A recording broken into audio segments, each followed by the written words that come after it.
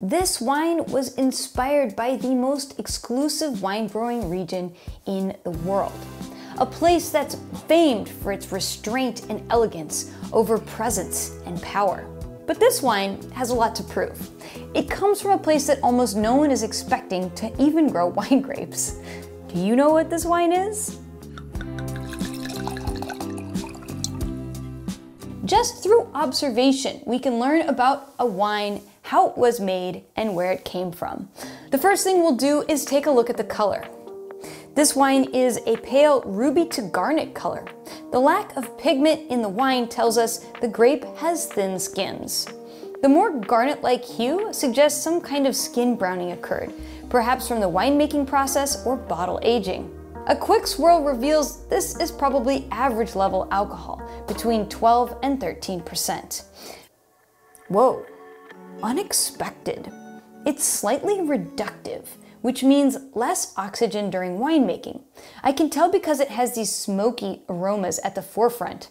You can decant these off for about 20 minutes and the stinky smoky notes will reveal the rich fruit underneath. Now I smell raspberry, sugar plum, and floral vanilla bean. These are characteristics of the grape variety. The ripeness implies it was sunny and warm during the growing season where this wine is from. But then we have these rich notes of baking spices and milk chocolate. This wine was definitely aged in oak, and probably high quality French oak. There's also a touch of mushroom too, indicating some bottle aging, which would explain the garnet color as well. Whoa, another plot twist. This wine actually has moderately high acidity and lower black tea-like tannins. This means we have a cooler climate on our hands, but one that's also sunny and warm. We might be looking at a region with a truncated growing season, perhaps at the northerly or southerly latitude. Pop quiz time. What grape variety do you think this is? Is it Sangiovese, Pinot Noir, Mourvèdre, or Nebbiolo? Let's phone for a pro and ask Master of Wine Christine Marsilio to fill us in. All right, a pale wine with red fruit flavors, refreshing acidity, and very subtle perfume is very typical of a few grapes, like Nebbiolo, Pinot Noir, and Sangiovese. But those lower tannins point us directly to Pinot Noir.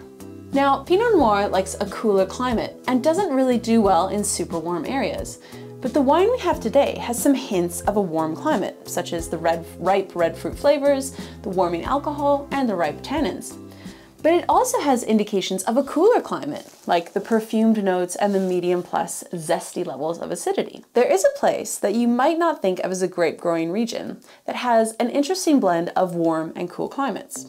If you venture north of the 49th parallel, you'll find a desert-like climate in Canada called the Okanagan Valley.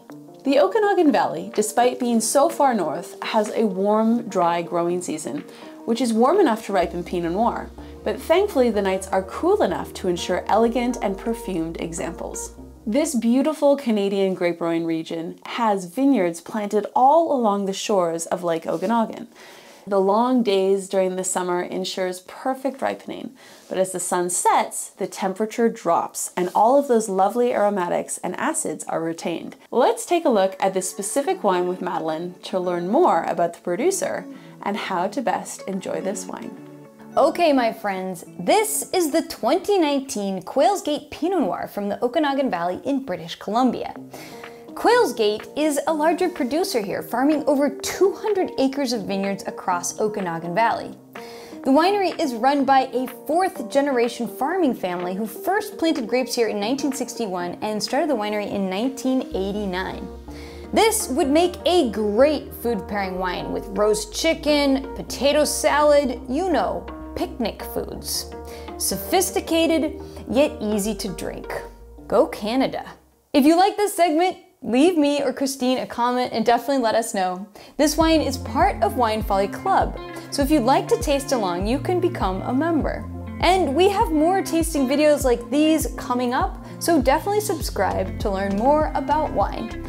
Until next time, happy tasting, salut!